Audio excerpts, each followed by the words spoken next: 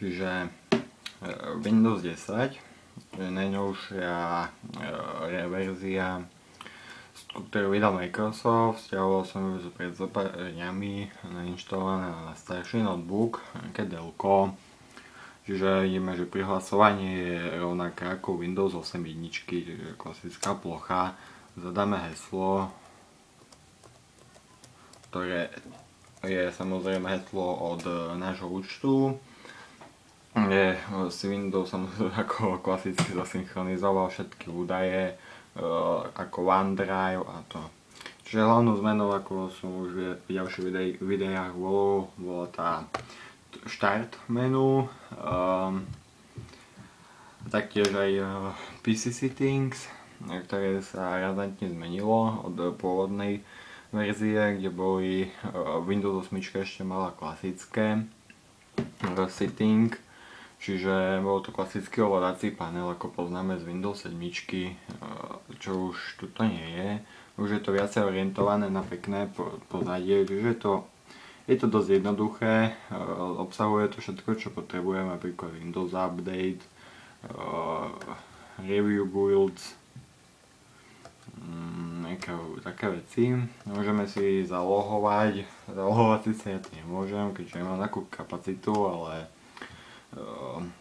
je to jednoduché nastavenie, čiže je to viac stavané pre užívateľov, že podľa mňa je nejaké like, čo sa počítaču veľmi nerozumie, si tu veľmi niečo kliká jednoducho. Samozrejme pre nejakú lepšiu správu to už budú nejaké veci, ako to obísť a používať klasické. Čiže ďalej je tu obchod. Obchod síce už obsahuje Windows 8. Vidíme, že je to starší notebook, ale načítáva to rýchlo. Klikol som, malo to rýchlo načítané. Že je tam 20 GB disk, ktorý neviem aký starý, tak ide to veľmi svižne.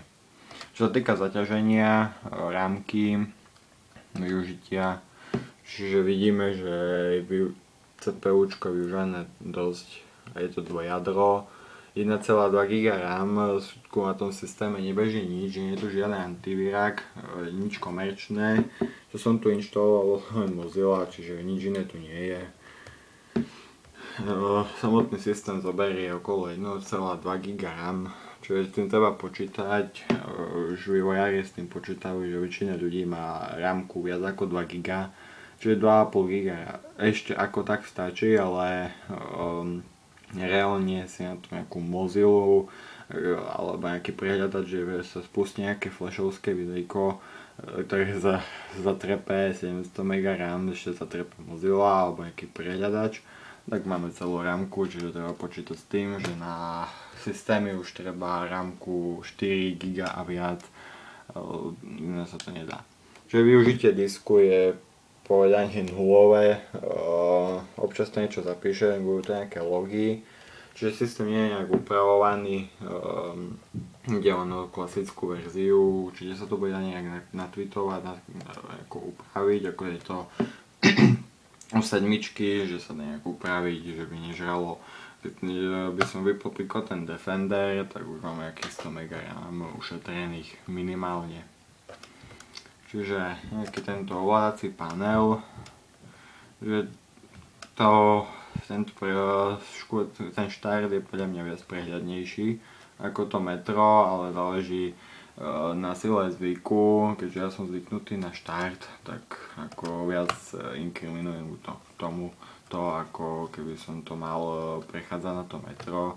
To sa mi nepáči hlavne na Metru, že sa to vyroluje na celú obrazovku a je to dosť také neprehľadné. Sice je to výborné na tablety, tam sa to síce ovláda dobre, ale na klasickom počítači desktope je to prakticky nepoužiteľné. Aspoň pre mňa. Takže Start obsahuje klasiku, aké zmenšené Metro. Čiže máme tu tieto aplikácie ako tako isto usporiadané ako vo Metre.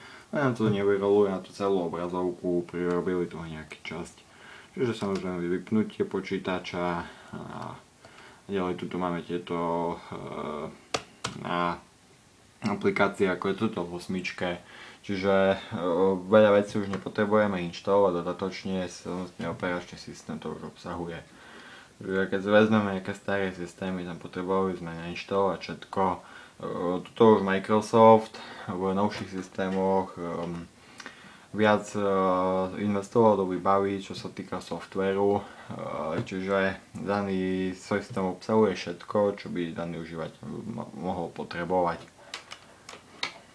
Čiže tu máme nejaký prehrávač, môžeme nejaké filmy pozerať, že samotný ten Windows Media Player je obsiahnutý už ešte stále, čo je nejaká dobrá vec, lebo nepotrebujeme inštalovať inú aplikáciu.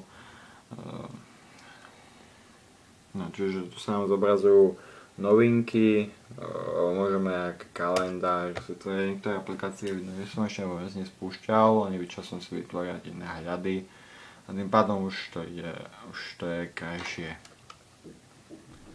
Vidíme, že načítava to dosť dlhšie, je to spôsobené tým, že mám ten pomalý disk, čiže tu máme ten náš kalendár, čiže môžeme si tu písať poznámky, je to podľa mňa klasika ako Windows 8.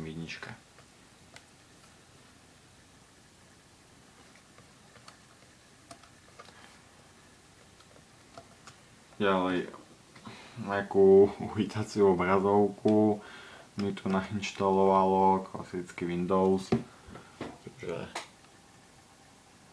je to Tech Preview verzia Build,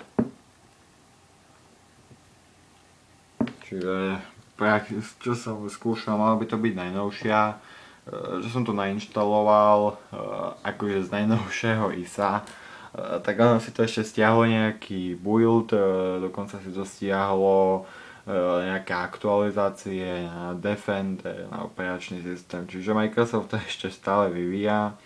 Je to len vývojový systém, ešte počítajú s tým, že takto to používa, si to môže meniť. Ďalej je tu nejaká zmenená politika, čo sa týka vývoja verzií. Čiže Microsoft prestúpil na trocha iné updaty, ako to bolo doteraz.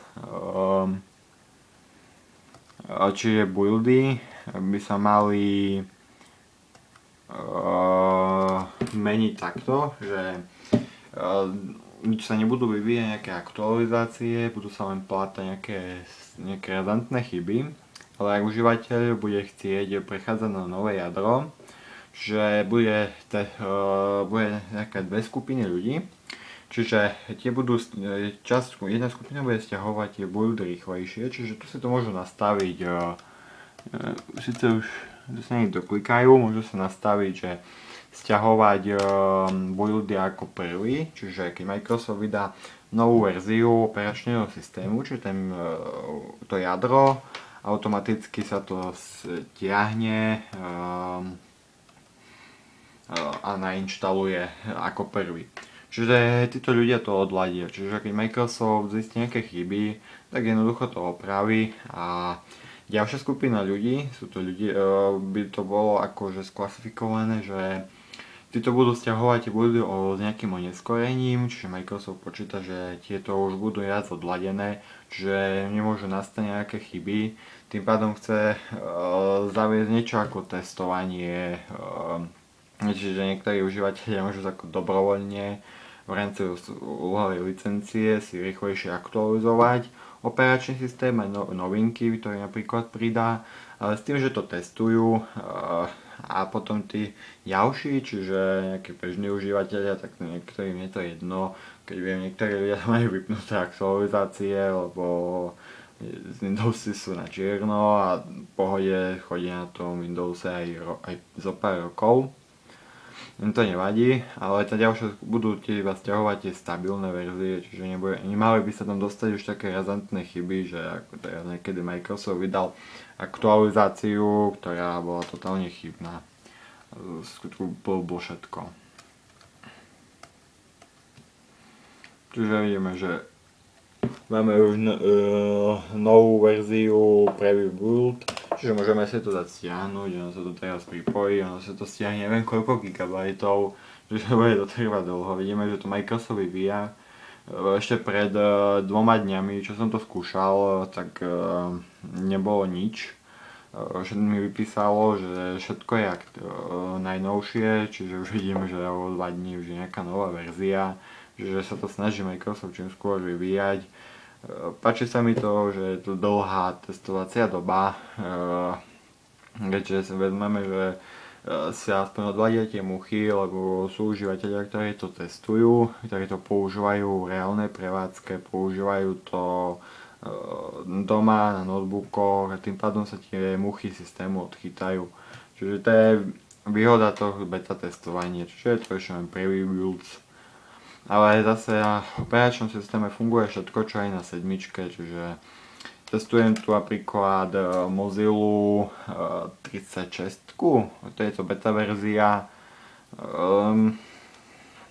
Neviem aké sú to, ešte som na 7 som to netestoval, ale na 8 nábeh je dosť rýchly, čiže by mala ísť nejaká 36, keď sa dobre pamätám.